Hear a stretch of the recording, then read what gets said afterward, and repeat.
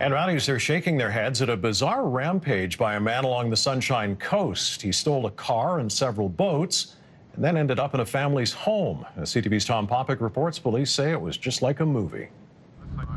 A call out Going down, Bowen. Marine search and rescue never expected. While it was shocking, A stolen boat found on Bowen Island shore. The driver missing. What happened? A mystery. broken windshield, lots of debris, bag of Mrs. Vicky's unopened chips, and lots of blood.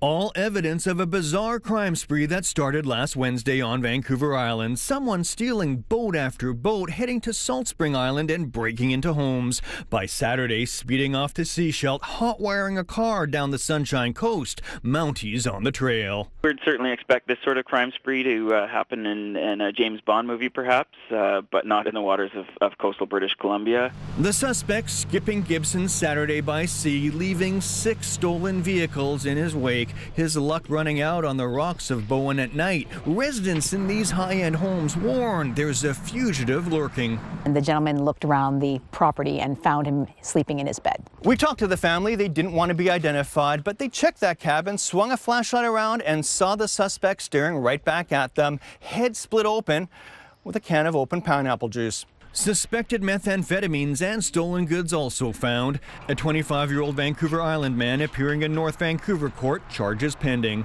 We believe drugs may have been a factor in this incident, and he is very well known to police. Call it a crime spree on the high sea. It was definitely a new one for us. Even rescuers have a hard time believing. Tom Popick, CTV News, Bowen Island.